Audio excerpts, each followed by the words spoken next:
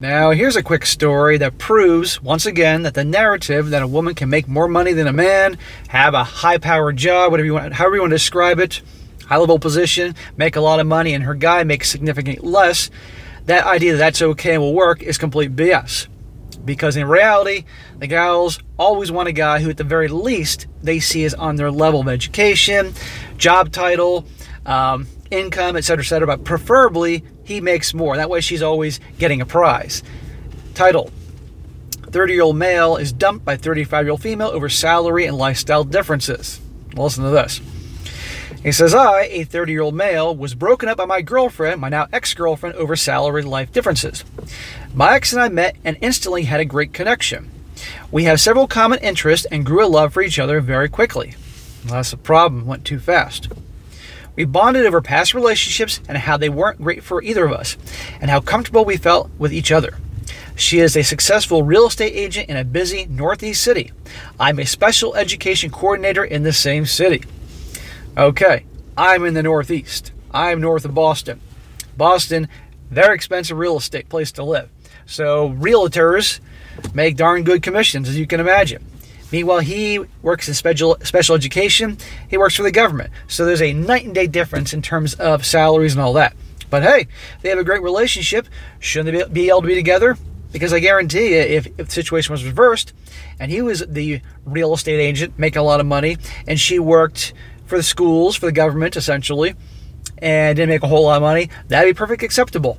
But if it's a guy who's making less, obviously that's a problem, but the narrative says that wouldn't happen. We dated for 4 months without a single hiccup in our relationship until I was told that the school I'm working at will be closing at the end of the year. I decided to take this unique opportunity to spin it into a positive and go back to school and get a second master's in social work to transition my career to mental health counseling and hopefully private practice.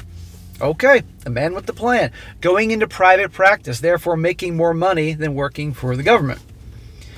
This was something we both discussed and talked about at great lengths together.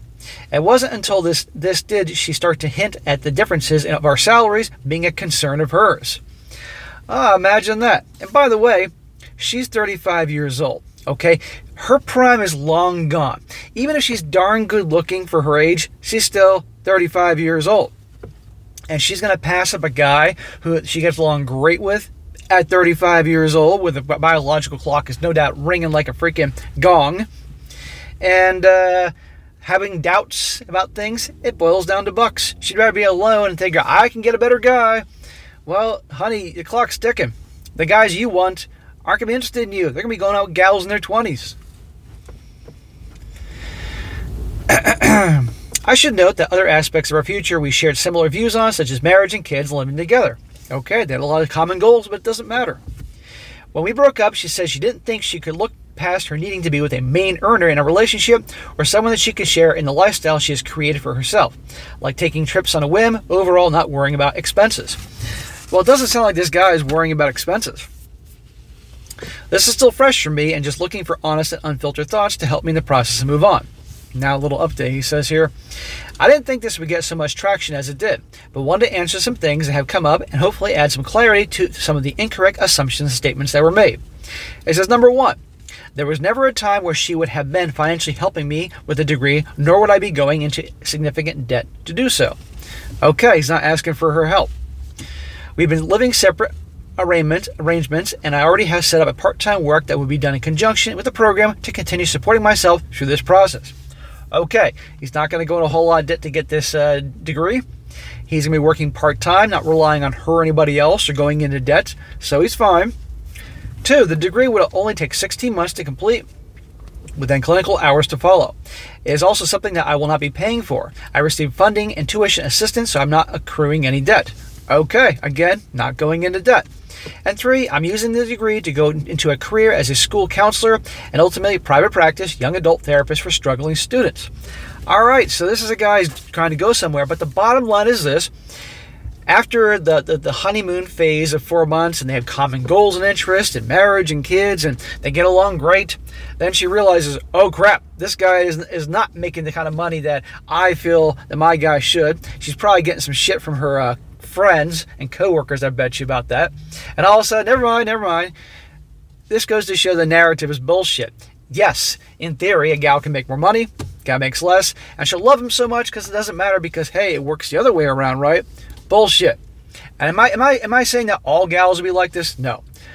That'd be unfair to say that, but a hell of a lot are. They want their guy, at the very least, to be what they consider to be on their level.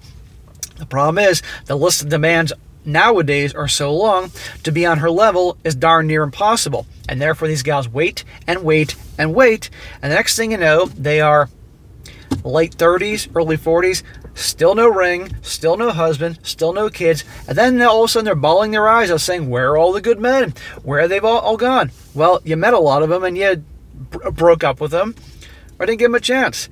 And now they're crying and crying and wanting pity and all that, and I know some women like this. And as a result, then they're using medical science to the in vitro thing, and they're having a kid on their own, and on you go. So this idea, guys, that the narrative pushing this idea she can make more, bullshit. Here's a perfect example there.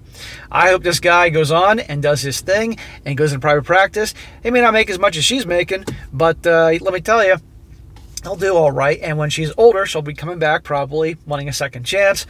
And by the way, whenever the real estate market takes a hit, she's not bringing in that kind of money anymore. And so all of a sudden, that type of guy will be a lot more appealing. But anyhow, there's a perfect example.